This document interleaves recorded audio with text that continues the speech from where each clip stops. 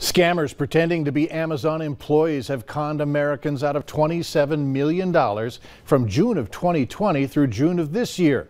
About 96,000 people were affected by the scams.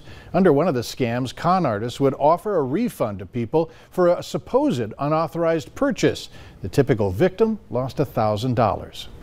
Weekly unemployment benefit numbers show an improvement over last week. That, according to the Labor Department, unemployment claims fell by 6,000 to 290,000.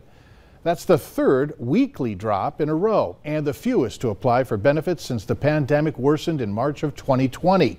However, the report also shows hiring has slowed in the past 2 months, even as a new record number of open jobs on the market.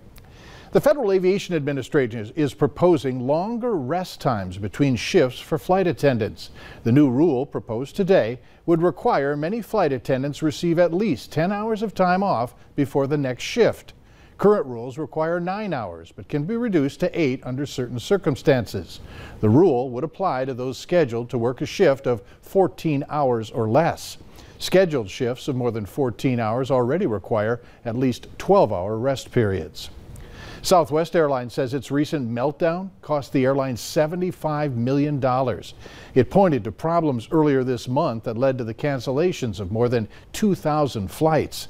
The company's revenue also suffered due to the pandemic. Southwest believes it lost $100 million in sales in August alone because of the surge, and $200 million in sales in September. Overall, third quarter revenue for the airline is down compared to pre-pandemic levels, but it is up 161% compared to a year ago. The U.S. Postal Service said changes it has made to its service has improved deliveries. Longer first-class mail delivery times went into effect October 1st. The USPS said it looked at the deliveries made between that date and October 15th.